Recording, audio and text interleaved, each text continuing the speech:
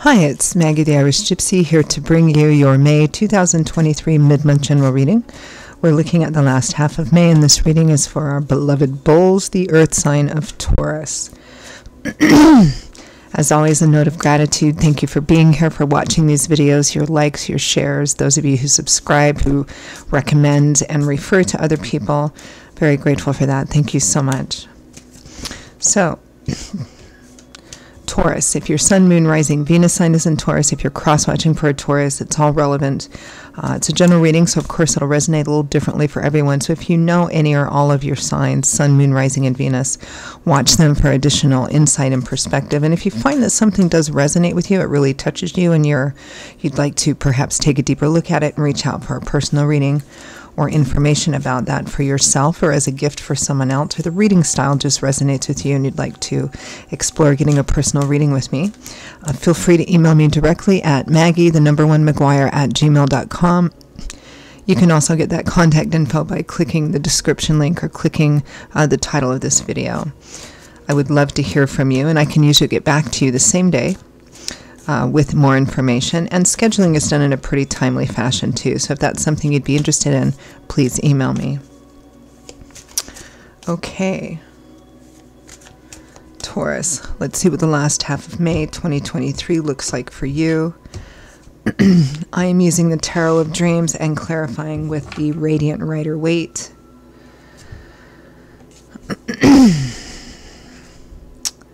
We begin with the Devil, a cycle, an ongoing cycle, and pretty likely an unhealthy one, which can represent, the Devil represents something which we have devoted or turned out or ended up devoting so much energy to that it's become unhealthy, which can be a variety of different things. Addictions, classic addictions, drugs, alcohol, mental health issues, toxic negative relationships, bad habits.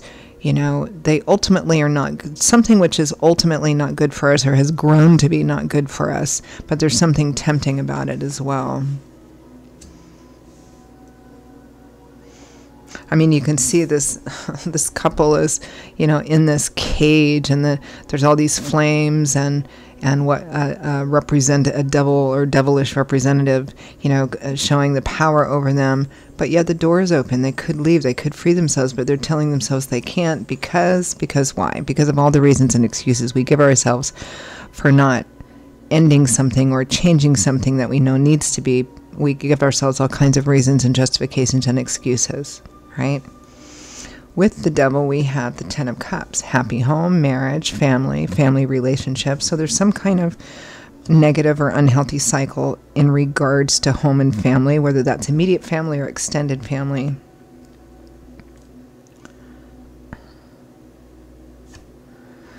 Page of Cups, messages of love, support, encouragement, maybe flirtation.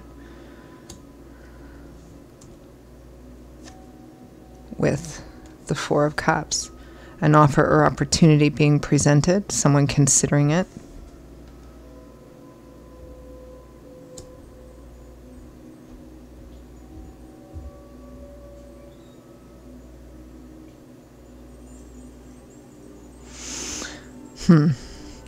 I'm just getting that for some of you out there within this difficulty, within this family or relationship.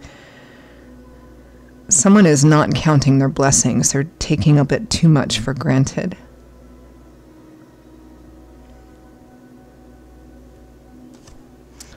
Next, we have the Queen of Coins, Taurus, Virgo, Capricorn, Sun, Moon, Rising, Venus, most likely you. Could be another fire sign, another earth sign. With the Two of Cups, soulmate, kindred spirits, best friends.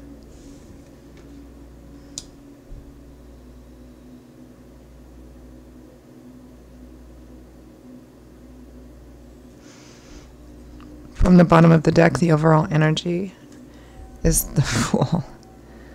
A new start, a new beginning, a trip, doing something you've never done before, stepping off the beaten path.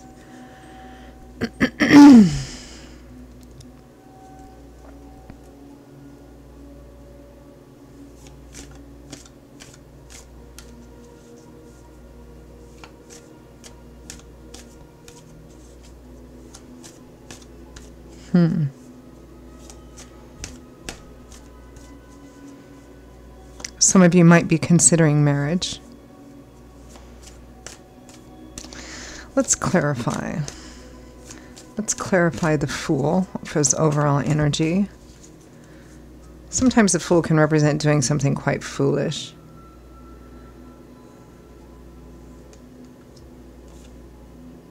The Sun and the Ten of Swords.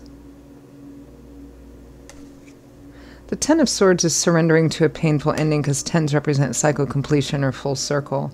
This is kind of, a painful ending, and it might be an ending that involves betrayal of some kind, but it's really about kind of surrendering to the idea that something just hasn't worked out the way you wanted it to. It didn't turn out the way it wanted it to, or you were wrong about it or something. It's just not working out, and so it's time to kind of get up and brush yourself off and move on in a different direction.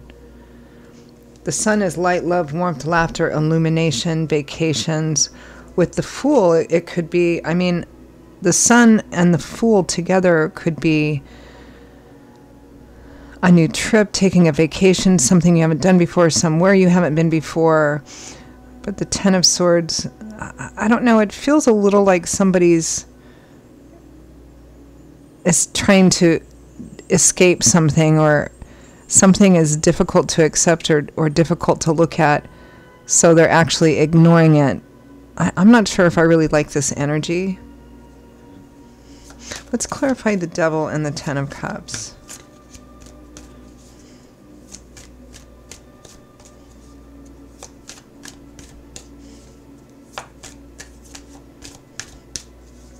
There's nothing wrong with taking a break from something, but this feels like something needs to be addressed or fixed, or some cycle needs to be stopped, but someone's just like wanting to, I don't know, deny its existence or run away from it or something. Devil. Ten of Cups. Ace of Swords. Two of Swords. Three of Pentacles. Okay. Very stubborn energy. The Ace of Swords and the Two of Swords. So the Ace of Swords is the truth, the light, a perspective, seeing things in the truth for what it actually is. It's kind of like the epiphany, the light bulb going off over your head. The Two of Swords is somebody who's seen that, but they don't really want to make a choice or a decision or acknowledge it, because if they do acknowledge it, then they have to make a choice, they have to make a decision, they have to take action, they have to be accountable for it. So here they've got their swords crossed and a blindfold on. Swords are governed by the element of air, which governs our mental landscape, our intellectual landscape, how we look at things, belief systems, ideologies, perspectives. This, it's a card about being stuck, but it's being stuck because you refuse to look at what you already know. It's like ignoring the 800-pound gorilla. It might be the other person close to you. There's a relationship here I can obviously see with the Two of Cups. One of these people is like, yeah, I don't want to look at the truth. I don't want to acknowledge it, because then if I do, I have to do something about it. It's like the 800-pound purple gorilla in the living room, right? It's there. You dust around it, occasionally dust over it. But you figure if you don't look directly at it, you don't have to acknowledge there's an 800-pound purple gorilla in your living room, and therefore you have to do something about it. It's kind of like pretending it's not there. The Three of Pentacles is teamwork, collaboration, or compromise and negotiation or mediation. And all of this I'm very stubborn. This is like, I don't want to. I don't want to look at it. I don't want to talk about it. I don't want to decide about it. I don't want to compromise, negotiate, mediate about it. Really stubborn energy, and it's clarifying the Devil, which is a pretty unhealthy, toxic cycle anyway, in regards to home and family, which is another reason why I don't like this overall energy of the Fool and the Sun with the Ten of Swords, because it's like something isn't working. Or it's working painfully. A bad habit, like whatever the Devil card represents, it's dysfunctional, which does not mean it's completely broken and doesn't work or doesn't function. Dysfunctional means it functions, but it functions in a painful, unhealthy way. It feels like a cycle of something happening, and then, you know, a bad habit, a bad pattern, a way of thinking, behaving, speaking that isn't healthy, but the person refuses to look at it, or they look at it and then they don't want to really look at it, because then they'd have to make changes, right? They'd have to admit they have a responsibility, a role to play, and then they'd have to do something about it. Here, somebody just doesn't want to do that. They want to pretend it doesn't exist. They want to, you know, it's like they want to go on vacation. They want to, you know, it's like a denial of existence and a very stubborn reluctance to deal with something which looks like it has a negative impact on home, family, or family relationship, or relationships in some way. Let's clarify the Page of Cups and the Four of Cups, because this is somebody reaching out or wanting to reach out to talk.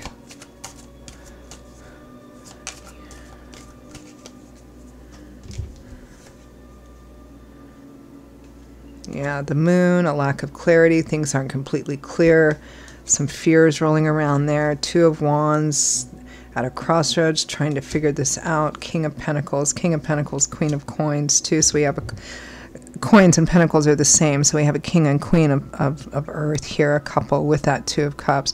So there is a relationship here.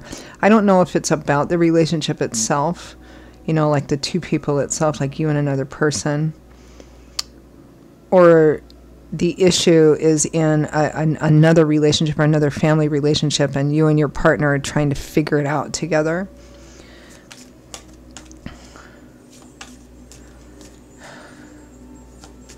Do I reach out? Do I not reach out?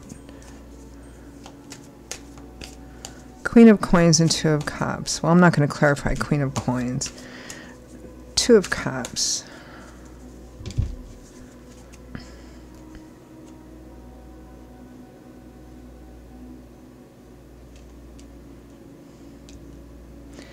Page of Cups.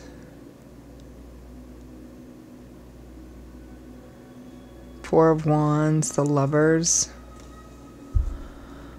Page of Cups again. The Four of Wands, which is one of the happy home, the traditional wedding card, the Lovers. Making a decision. A relationship at a crossroads. A choice has to be made, which is going to significantly impact this relationship, whether it's about the relationship itself or in another area of life that impacts the relationship. What's that choice about? It could be getting married.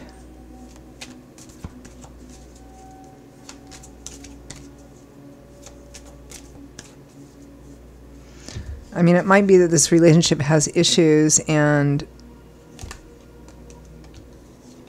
somebody wants to get married to fix them. I don't know.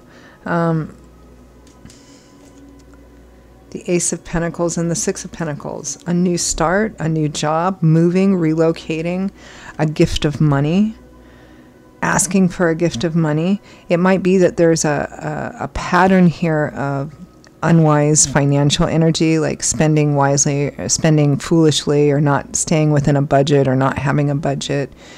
And it might be about somebody reaching out within the family network to go, I need help again. And it's like the 50th time they've done this. They're constantly needing help because they can't adhere to a reasonable or practical financial thing.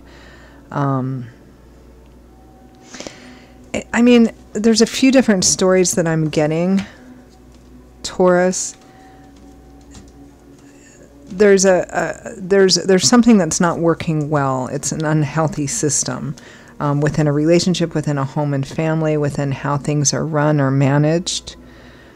And the specifics of that, because it's a general reading, will play out differently. But it's dysfunctional. It doesn't work very well. And it feels like somebody is resistant to actually looking at that and accepting any personal responsibility for that. And they keep wanting to deny it by going on to something different or something else. Maybe they also reach out for help and go, I just need this because of this, and then it'll be fine. But again, it's this ongoing cycle here. Well, our relationship keeps having these problems over and over and over again. Let's get married. That'll fix it. I mean, right? The whole thing feels kind of unrealistic, the way that it's been managed and dealt with. And it feels like this cycle needs to come to an end. It needs to be addressed. Whatever the primary issue or issues are, need to be addressed here.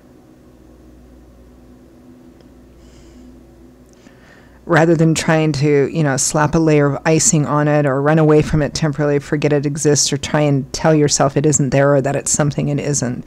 That's kind of what I'm getting. It's either for you or for the other person.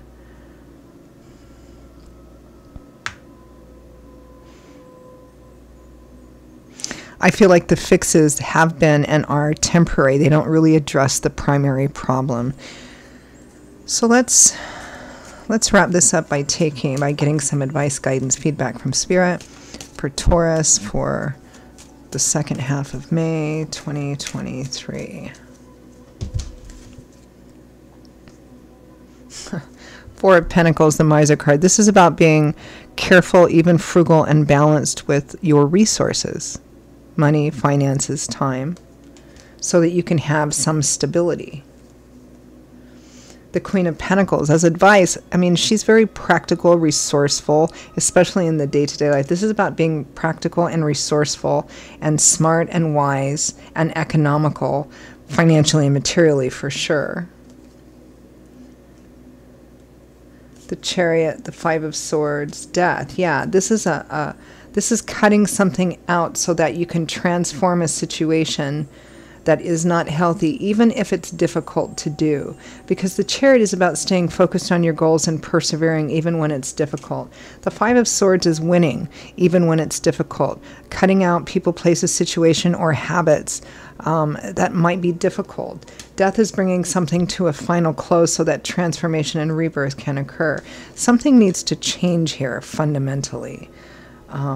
But in order for a person to change, or a person to change anything, change comes from the ability to self-examine, meaning to look at yourself and go, okay, I keep finding myself in these sorts of situations, these sorts of financial issues, these sorts of relationships, these sorts of issues, right? Well, the common denominator is you, right? So this is about kind of looking at that, even though it's difficult, and going, okay, what part do I have to play in this? What part have I had to play in this? How are my decisions leading to this? I mean, change comes from first self-examination, maybe even seeking out help and guidance to learn how to change the way that you think about this thing so that you can change your behavior patterns, right? Because it kind of all has to originate from here. Ending something, bringing something to a close that may be difficult, in order to have balance, and being practical and economical and resourceful too. If this is about money or money causing issues within a relationship over and over and over again, it's about needing to change your financial habits here. It's about needing to change your habits regardless of whether it's financial or emotional or some combination of both. Some unhealthy cycle keeps repeating itself because the person or people involved in that cycle are not taking responsibility and therefore keeping themselves stuck in that cage. So that has to be stopped. Free will and free agency, but that's what you need in order to achieve any kind of balance here. All right, I'm going to leave it there. Taurus, those are your messages for the last half of May 2023. I hope they were useful and relevant to you. If they were, if it resonated with you and you'd like to take a deeper look at something, or the reading style resonated with you and you, again, would like to reach out for a personal reading or information about that for yourself or as a gift for someone else, please feel free to email me at maggie1mcguire@gmail.com. That information you can also get by clicking the description link, the title of this video. I will see you all in a couple of weeks for the June, almost halfway through the year, the June general readings. Stay safe, stay well. Hope to see you back here again soon. Bye-bye.